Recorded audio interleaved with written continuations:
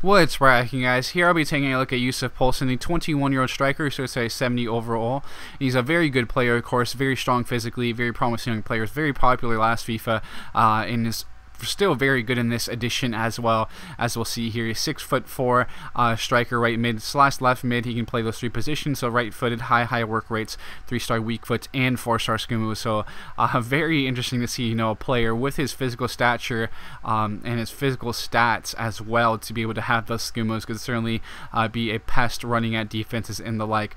Ball control, dribbling look very good, has pretty good acceleration, sprint speed, and jumping as well. So we'll see how he continues to grow over the years. And now year 2020 all the way up to an 81. I believe that's basically he surpasses potential in 5 years with no player training. That's very good because of course he also got bumps in his physical stats. You see agility is now in the dark green as well, and ball control, dribbling, and finishing are very good as well. And he has a speedster especially, of course. So a very good player, and he grew very quickly without any player training. So maybe you guys could have the same thing happen for you, but of course it's all up to you guys if you would rather him reach his potential much sooner with the help of training and the like. But you'll see him just hanging out back post here, is making the run now, and gets in front of his defender and just easily slots that in. I was actually worried I missed that at first, to be honest, but either way, you'll see him here with some space, a little bit of space, kind of running at the defenders now. He's going to take a shot, and it's going to get deflected there. So certainly, if you can get him in space is really hard to get at striker, especially this year.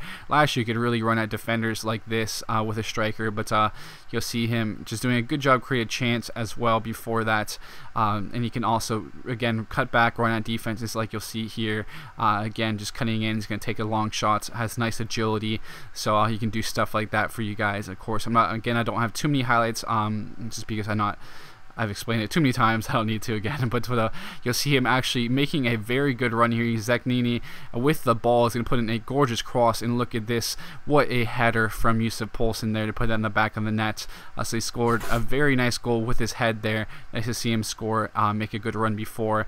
Play off of the shoulder of his defender and put that in the back of the net again. But 86 overall, age 30, so that it was incredible growth, really exceeded his potential, and just looks great with that ball control, dribbling, finishing, of course, heading accuracy, which you just saw there. His long shots don't look too bad either, I have to say, as we'll take a look at his player information again for you guys, as well as his specialties.